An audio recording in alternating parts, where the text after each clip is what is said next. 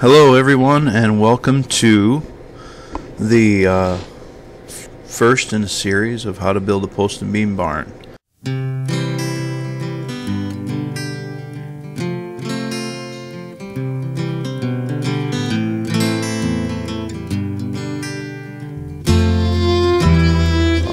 This is a barn that we built last summer. It was actually turned into a barn home, and we did a lot of videotaping and taking pictures and documenting the process, and we've put a few videos up on YouTube, but this is going to go into more detail, and hopefully this will help you guys make your projects a success. And let's get started. The first and most important step to building any barn project is to have a good set of plans. You can get your plans that to build whatever barn you'd like from our barn plans library, and there will be a link in the description, or if you sign up for our email list, you'll get a link and emailed to you where you can go and purchase the plans. Okay, this video is going to cover how to set up and lay out your U-brackets and posts to get started with your project. This is a very important step. It's important to get this right. Get to all the measurements right. Make sure all these U-brackets are lined up with each other, because if they're not, it'll throw your whole project off. Lining these U-brackets up correctly is critical. You can see we took several hours to do this and make sure we did it right. It's important to check and recheck your strings, make sure everything's parallel, and we will get more in depth with that as we go through this video. But just make sure that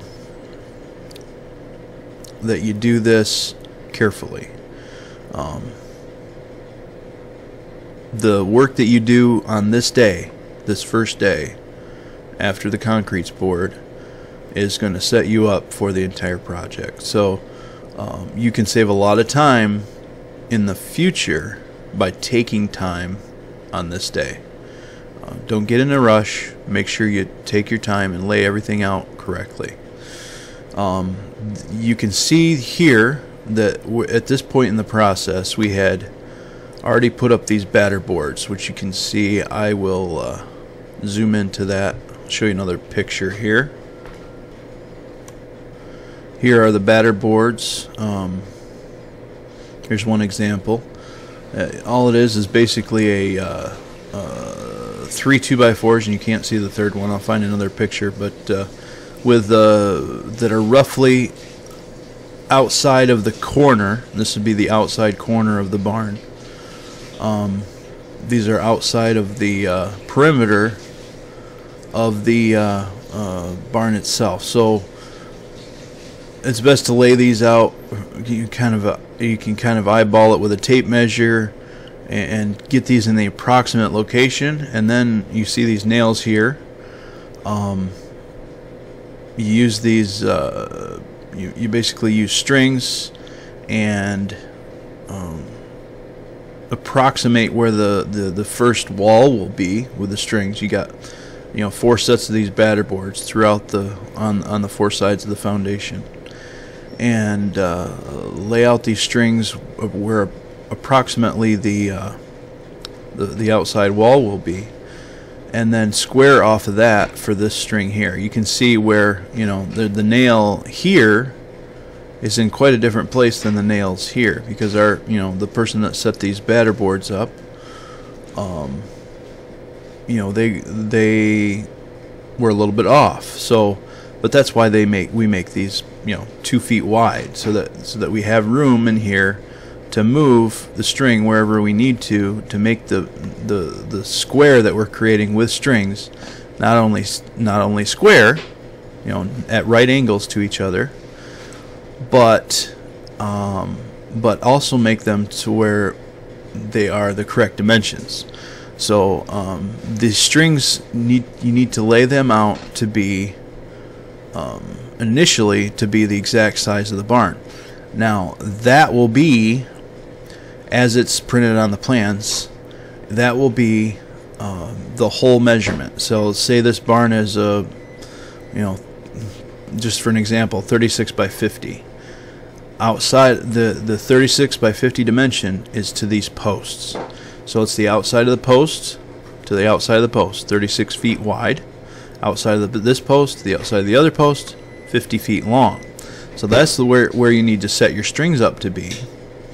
And then you need to keep in mind that this is, this U bracket is not exactly the same as the post because it's 1/4 inch thicker.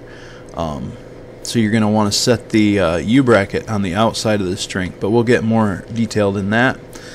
Basically, first you need to just set up this batter board so that it gives you the 36 by 50 dimensions, or whatever the dimensions, the outside dimensions of your particular barn are. You can find that information on your plans. Here's another snapshot of the batter board, and you can see the 2 strings with the nails. Let's see if I can zoom this in a little bit. You can see here that we have 2 nails. These represent the outside dimensions of the barn, and you can see where these nails cross. This is the corner of the barn. Now, if you need more detail on setting up batter boards and laying out a foundation, there are more videos available on YouTube that go into detail on this. I may produce another video in the future, but there are lots of videos on how to set up. This is basically the same for any type of construction, so it'll work just as well for post and beam as it does for laying out any kind of building. So but anyway, what you have here is you've got 3 2x4s that have a sharpened point that you can that you attach across 2x4 here, or a tie to tie them 2 together, and then pound these into the ground, and then you've got another 2x4 that you attach to this one, and then pound this other stake into the ground, and make this make sure that you make this batter board, this top ledger here, level. So use a torpedo level when you run that into the ground. Basically, it's best to just drive the stakes in first and then attach the boards to level after that.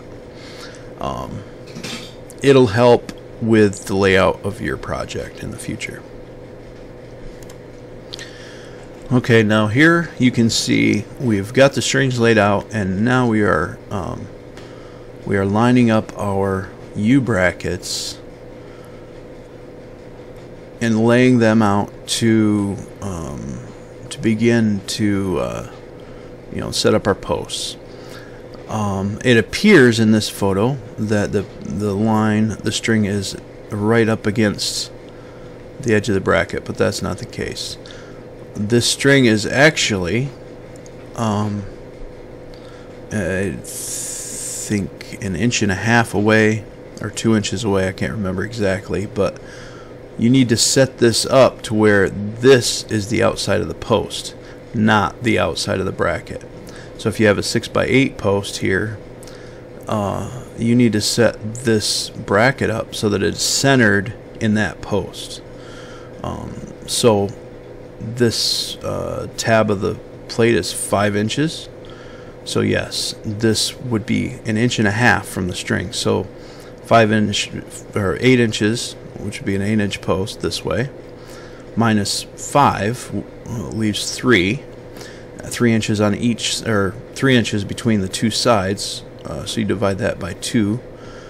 So you have 1.5 inches sticking out of post sticking out of this side, and 1.5 inches sticking out of this side. Now, this particular post, I believe, was a 6x6. So instead of going 1.5 inches, it's a 1/2 inch, because this is a 5-inch wide bracket. and then the post needs to stick out a ½ inch, to be 6 inches on each, each side of the bracket. So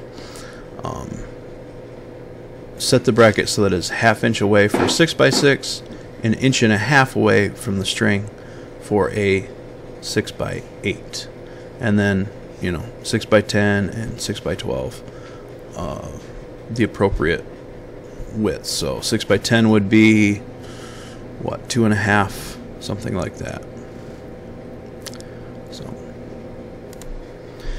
now once we get 4 U brackets set up in this manner, we just do the first 4 with the batter boards and make sure that those are in the correct position.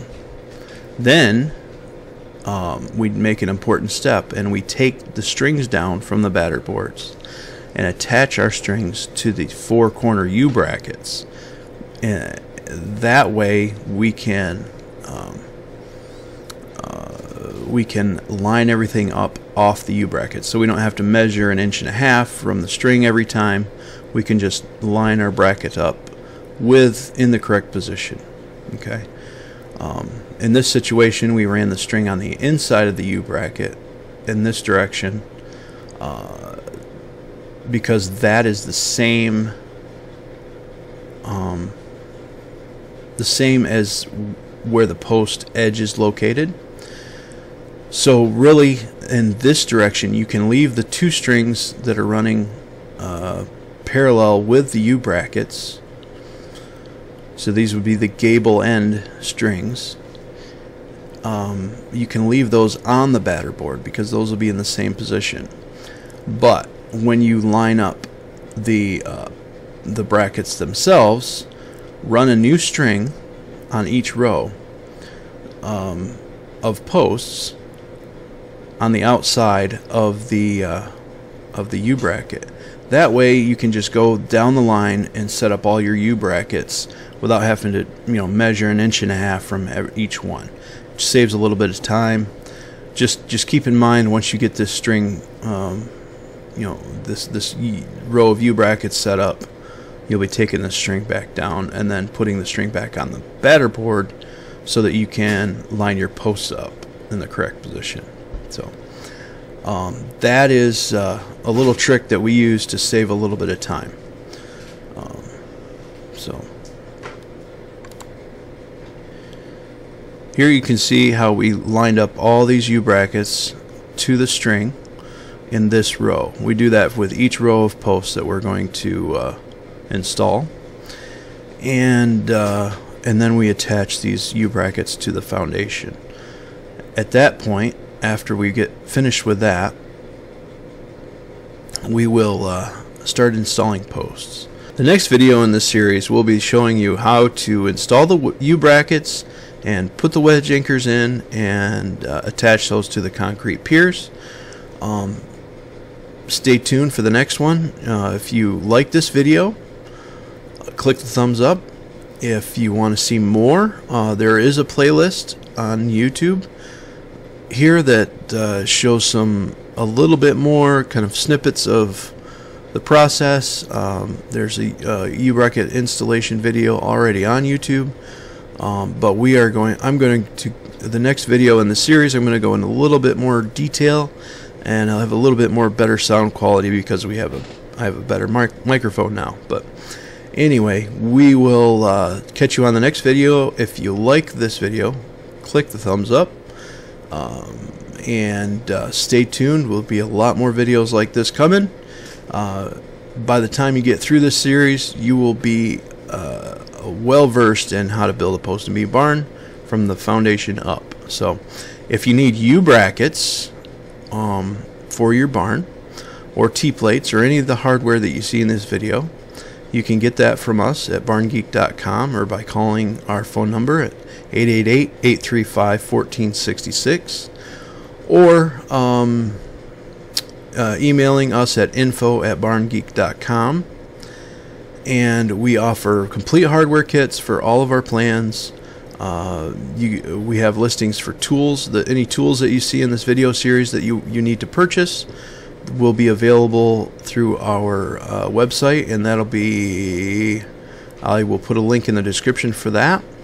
And if you need a full kit where we pre-cut all the angles and mount the T-plates on the beam ahead of time, we can provide those as well, as long as you are in our shipping zone, our local shipping zone. Right now, that is within 400 miles radius of our Central Michigan location. So, at any rate, like I said, if you like this video, click the thumbs up, and we will catch you on the next one. Have a great day.